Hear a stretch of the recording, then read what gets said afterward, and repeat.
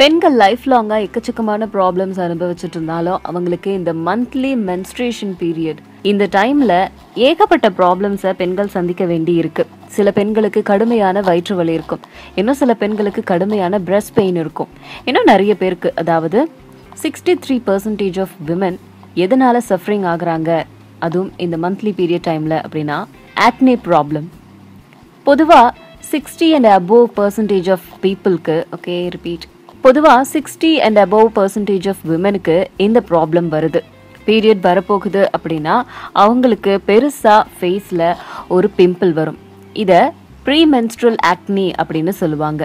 இதுக்கு என்ன மாதிரியான ப்ரிகாஷன்ஸ் எடுக்கணும் அப்படின்னு பார்த்தா, நீங்கள் ஜென்ரலாக டெர்மட்டாலஜிஸ்ட் கிட்ட இதுக்காக போனீங்க அப்படின்னா பர்த் கண்ட்ரோல் பில்ஸ் கொடுப்பாங்க. இது எதுக்காக அப்படின்னா உடம்புல ஜென்ரேட் ஆகிற ஈஸ்ட்ரஜன் லெவலை இது கம்மிப்படுத்தும். அதுக்காக பர்த் கண்ட்ரோல் பில்ஸ் எடுத்துக்க சொல்லுவாங்க. பட் இது மோஸ்ட்டாக அட்வைசபிளா அப்படின்னு கேட்டால், இதை விட நீங்கள் நேச்சுரல் ரெமெடி எதனா எடுத்துக்கிறது நல்லது அப்படின்னு தோணும். சில பேருக்கு அந்த பர்த் கண்ட்ரோல் பில்ஸே அவ்வளோ எஃபெக்டிவாக இருக்காது. அப்படி இருக்கும்போது சில சப்ளிமெண்ட்ஸ் எடுத்துக்கிறது மூலமா இந்த ப்ராப்ளம்லேருந்து நம்ம கொஞ்சமாவது விடுபடலாம்.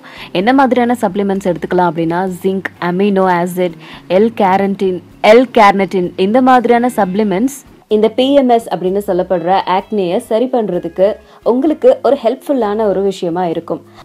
ஆனால் இது எல்லாத்தையும் விட்டுட்டு நேச்சுரல் ரெமெடி வேணும் உங்களுக்கு இந்த ப்ராப்ளம்லேருந்து வெளிவர அப்படின்னு கேட்டால், எவ்வளோக்கு எவ்வளோ அதிகமான வாட்டர் எடுத்துக்கிறீங்களோ, எவ்வளோக்கு எவ்வளோ அதிகமான ஆயிலி ஃபுட்டை நீங்கள் கம்மி பண்ணுறீங்களோ உங்களுக்கு இந்த ப்ராப்ளம்லேருந்து விடுபடலாம்.